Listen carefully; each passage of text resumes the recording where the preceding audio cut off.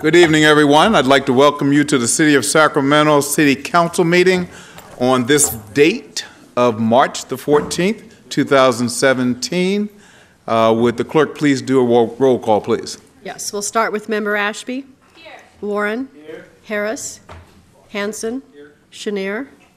Guerra. Carr. Here. Mayor Steinberg. And Vice Mayor Jennings. Here. We do have a quorum. This meeting is broadcast live this evening, and there is a replay on Saturday, 7 p.m. on Metro Cable Channel 14. If you would like to speak, please complete a speaker slip located in the back of the room. Turn it into the assistant clerk at the front. And if you need assistance, we have cordless microphones and assisted listening devices. Thank you. All right. We will then move to our Pledge of Allegiance.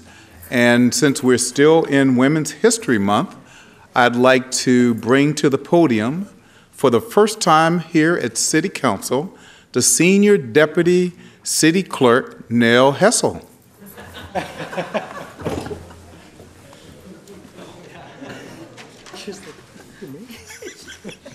Pledge allegiance to the flag of the United States of America and to the republic for which it stands, one nation, under God, indivisible, with liberty and justice for all.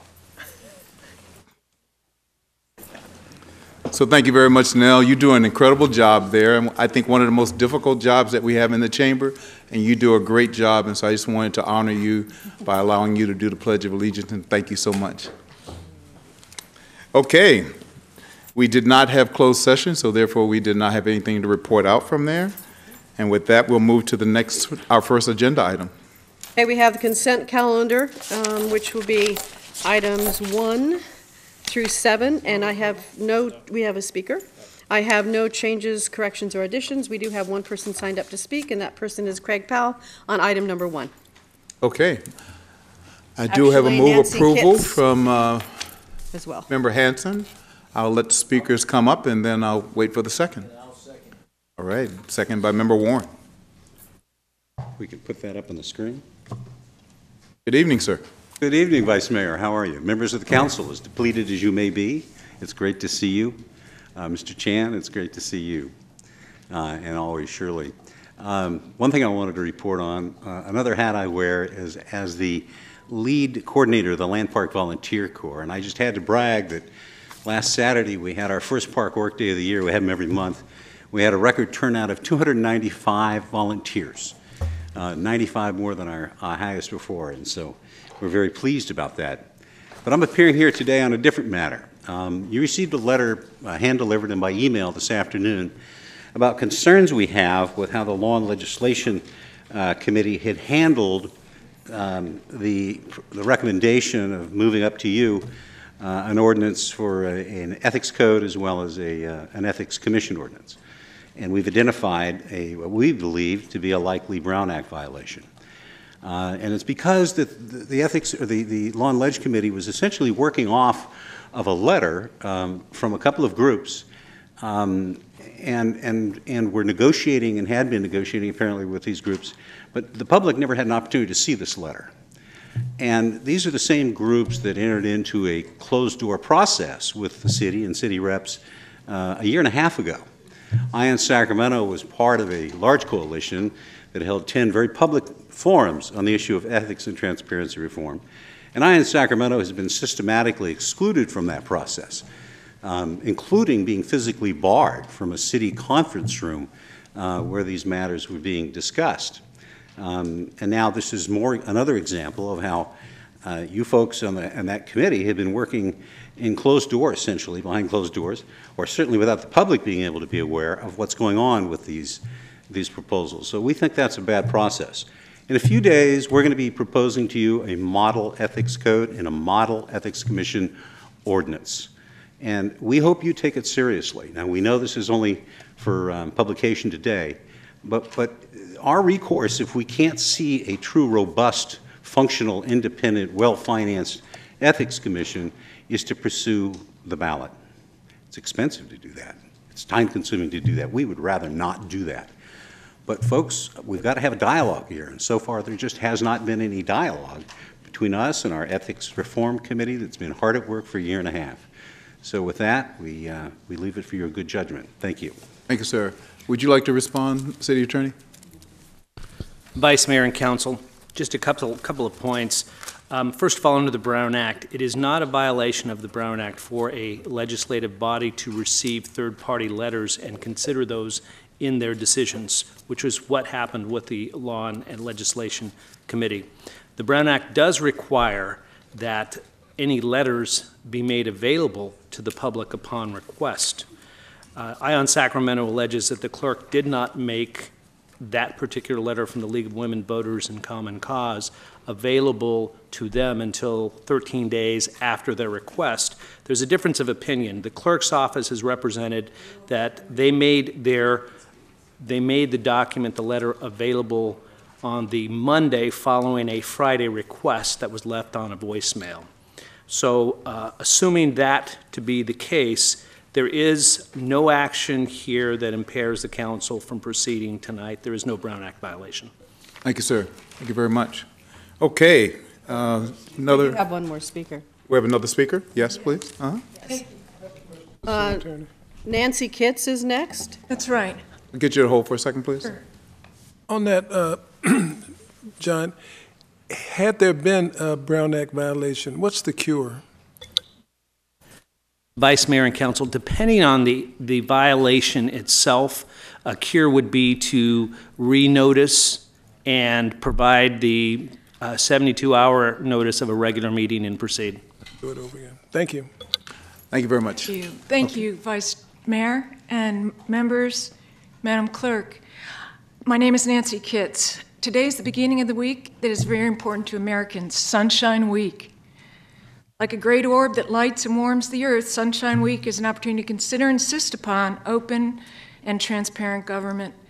Prodding political leaders to conduct business in open meetings, not hide behind vague rules and regulations, and to discuss topics and make decisions in clear view of the public isn't simply a matter worrying journalists. We worry over transparency because government belongs to all of us. Government is for the people. I'm here to underscore the Ion Sacramento letter, which you all received today, with regard to the February 14th Law and Ledge meeting. I disagree with the city attorney, and in fact, it's not true that I received a letter the Monday after I placed a phone message. I, in fact, did not receive the letter until I made 3 phone calls, and I was contacted, I believe it was February 27th. Which is 13 days after the meeting. There is a violation of the Brown Act here. Any materials available to the members during a meeting should be immediately available to the public, immediately. There was not even any disclosure at this meeting that there was a document, that you were all referring to, that no one, I watched the video.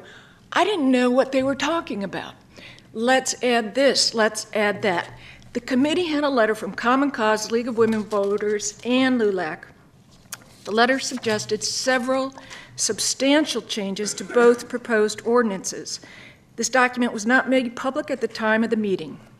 Discussion went on between the members and the staff, including the city attorney and the city clerk, concerning suggestions that made significant changes to the bills and which ones should be added to the proposed ordinances. Even after the city attorney opined during this meeting that the letter raises some policy and legal issues, Member Hansen made a motion to move item 5 and 6 with direction that we incorporate feedback from the League in this joint letter with LULAC and Common Cause as we discussed, just to sit down with them and see what to incorporate. When I told the city clerk that the motion did not expressly move these items to council for approval. If you could give me your final comments, please. Sure. She advised me that that's our culture. That's how we do things. Fortunately for the public, the Brown Act doesn't recognize individual public agency cultures. There was a violation with regard to having that letter available to public officials while they're conducting public business. There's also a violation of concurrence that may have happened before and during this meeting without the public's knowledge. Okay. Thank you. Thank you very much. Okay, I have a motion by Councilmember Hanson and a second by Councilmember Warren. All in favor, say aye. Aye. Oppose? Abstain? All right, we are unanimous. Thank you very much. Okay, next item, please. Item number 8 is a notice public hearing that needs to have a motion to continue it to March 21st. It's the weed and rubbish abatement. Moved by Councilwoman Ashby and second by Councilmember Warren. All in favor, say aye. Aye. Oppose? Abstain? All right, we will move to public comment, matters not on the agenda. Yes, we have about 6 that have signed up to speak. We'll start with Richard Wake, followed by Janet Fricke, Kari Miskell, and Braden Murphy.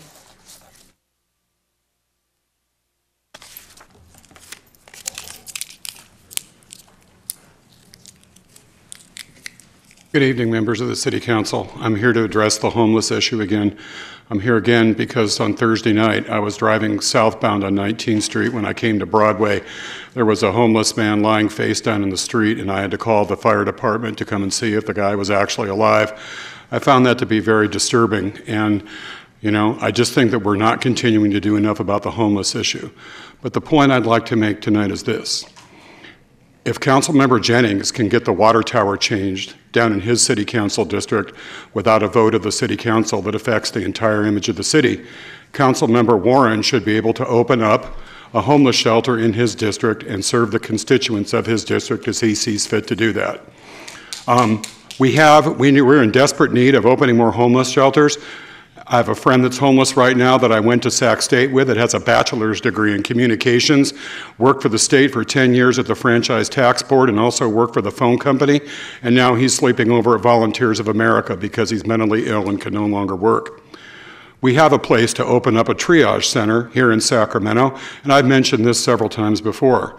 Currently, there's nothing going on at the Sleep Train Arena, and we were promised and promised and promised that there would be a reuse of the Sleep Train Arena, and nothing's been done. We have a triage center that we can open up in North Atomas. Angelique Ashby needs to open up something in her district as well as the other districts, because the other shelters and the other city council districts, everything is in Councilman Hanson's district. Let's open up the Sleep Train Arena as a triage center. Let's allow Councilmember Warren to open up the homeless shelter in his district, and let's get homeless shelters open in every district. People are dying in the streets. One of my best friends that I went to Sac State with is homeless. You can see out here from the meals that are being served out to these people. For God's sakes, let's do something. Let's do something now. Thank you. Thank you. Janet?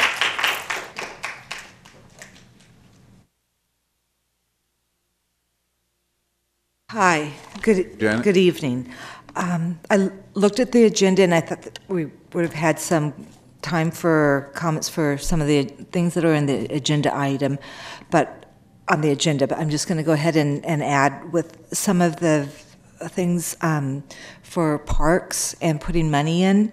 I'm respectfully requesting that money that goes to parks, it includes water fountains and bathrooms. It's not just for people that aren't homed. Once upon a time, I did daycare, and I would take 2- and 3-year-olds to the park. They would need to drink and go to the bathroom just like people that are unhomed. We all have to.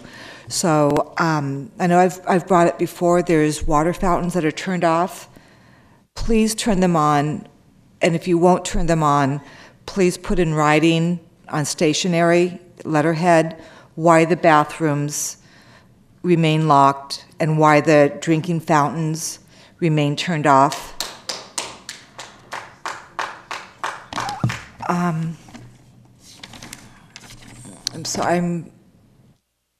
I have a lot of respect for Mr. Warren. He is standing up, and a lot of you guys are standing up too. But first and foremost, get the people that need help now while you're working on your goal. Please support Mr. Warren in his district to get a really good tent city type of thing with the triage. Let him be the role model for you guys, and then each of you follow suit in the district. My time's up. Thank you, Janet. Thank you. Thank you. Okay, Kari Miskell, and then Braden Murphy. Okay, I guess Kari does not need to speak. Braden Murphy?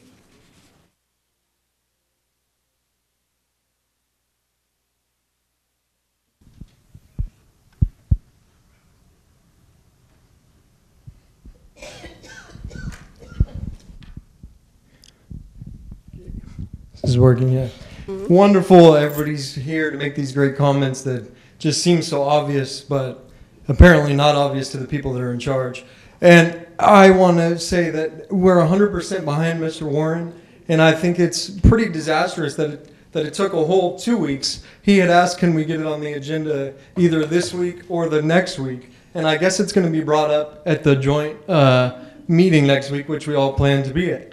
And I just hope that when Mr. Warren does bring it up, that he wants to actually help people and do something right now, do something immediately, not in years from now that it will take for permanent housing to be built. That not only are you guys not shy and let it just hang there when he says that he wants to do something about people now, but then you all talk about where you also are going to provide tent cities in your areas and continue to look for shelter and at least have his back on this. He's asking for a very simple thing, which is to help people the following day after the joint meeting to actually make a difference immediately.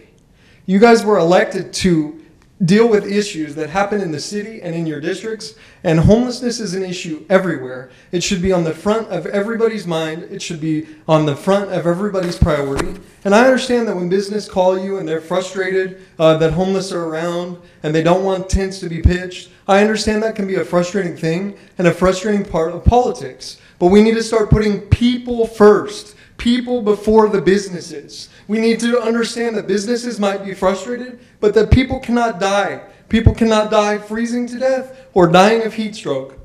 And so I do 100% commend Mr. Warren, but it's a little bit odd that something so simple gets so much excitement and so much commitment, because all he wants to do is help the most people that are desperately in need and need our help. Please, next week, get behind Mr. Warren and say how you're going to help in your own districts. Thank you. Thank you.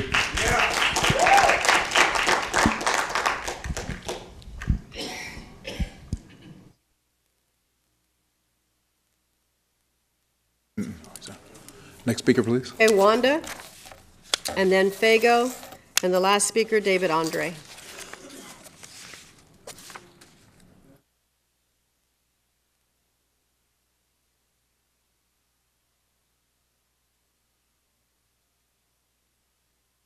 There is something I wanted to talk about because of an incident that happened this weekend when a couple of us decided to feed the people that were in Cesar Chavez Park.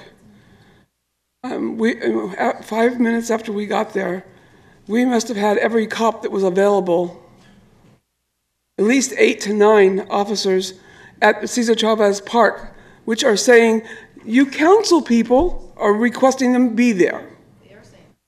They're saying, your council has requested us not only to be here, that we're here at all times. They're not there prior to our coming. This is harassment. This is out and out harassment. If you guys are telling these guys that they need to be at the parks when we're feeding, and telling me that these guys are criminals. We're feeding criminals. This is what this officer said. I have it all on tape. These people, some of these people maybe, but this officer had no right to sit there and scare me to death, to make me feel that we were taking care of the criminals.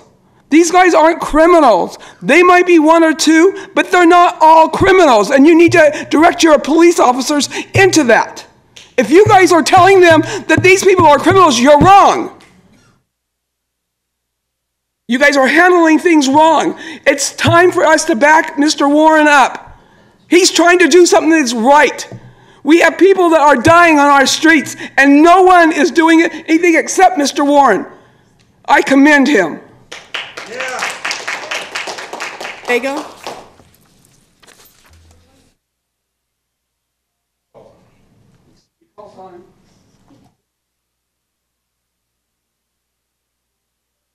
So I too would like to issue my support for Warren's idea of opening up a tent city in his own district. And I'm kind of appalled at the resistance that he's been getting to this idea.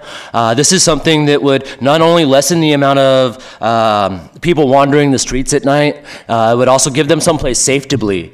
And if set up properly, it would also help reduce litter in the communities. It would reduce the burden on local businesses, if anything, you know. And it would be a much cheaper way to deal with these issues as we progress towards the long-term goals.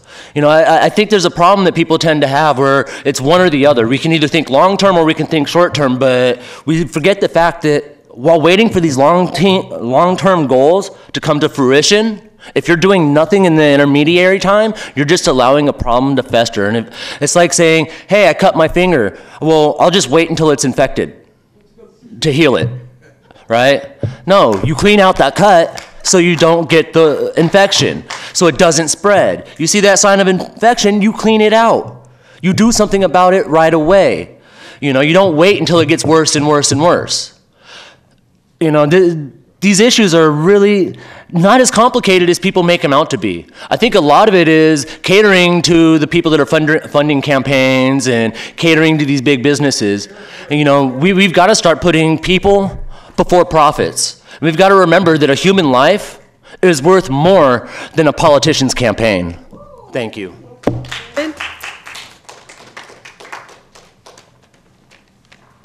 Hi, Acting Mayor, City Council, hello. A lot of us were out there feeding people tonight, and one of the things that I'm hearing is that there's been a pushback from the police department towards the poor people here in town all of a sudden, like, that there was a type of detente that was happening and the police weren't really pushing people around, but I don't know if it's true or not, but it seems like after we asked the chief to look into that, all of a sudden we got the cops up there a certain authority. So I don't, maybe you guys can address that in your various meetings and stuff. One thing I would like to comment on is I didn't get a chance to. Item number 7 on the agenda, Skull and Ranch was a wonderful art community here in town. Can we get that going again? There was a lot of opportunity. I went there and took craft classes and stuff. It was awesome. So if we can keep Skull and Ranch, I didn't get to hear all what was about that because we do need opportunities in here.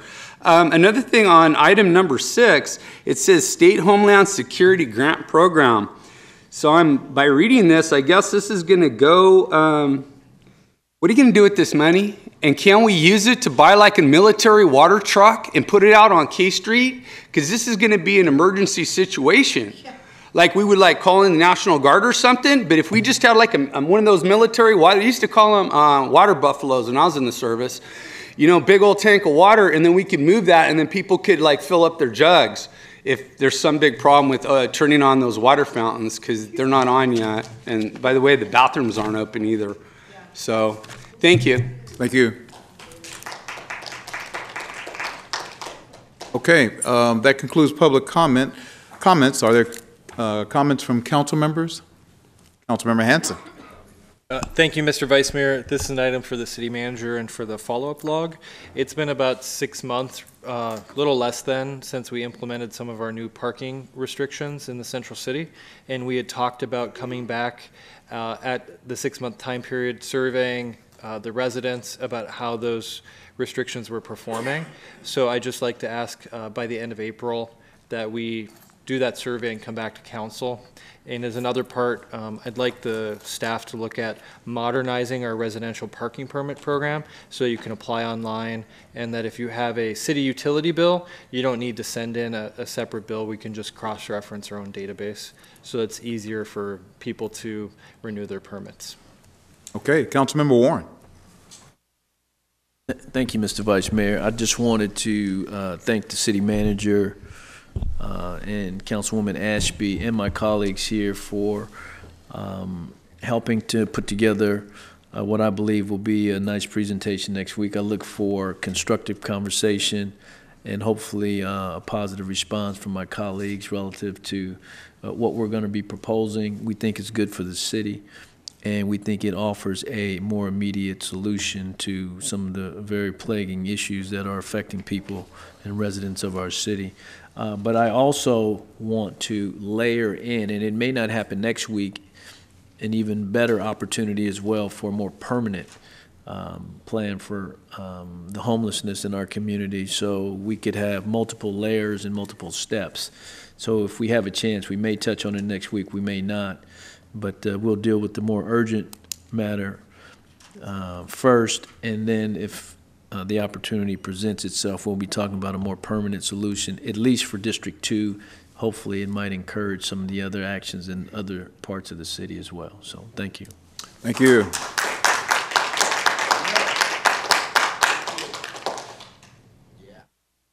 I didn't know if you were clapping for me or him. All right, so on Thursday, March the 16th, District 7 will have office hours at 6 p.m. at the Robbie Waters Pocket Greenhaven Library. We're bringing City Hall to the neighborhood. Come by with your questions, any way that we can help you in the community. And for more information, you can contact my office at 916-808-7007. And if you want to walk with friends on Saturday, you can walk with friends at 9 o'clock at Mesa Grande Park and at 9:30 at Valley High Park. The event is open and free to the community, and after walking, everyone gets together, introduces themselves, does some exercises, and has a fun way of participating in a dance contest. They teach all the latest dances for those who are older and need to learn those things.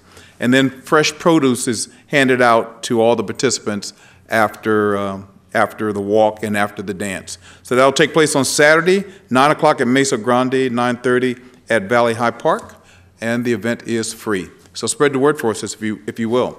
Seeing no more questions, City Attorney, anything? City Manager, anything? My City Council members are done. This meeting is hereby adjourned.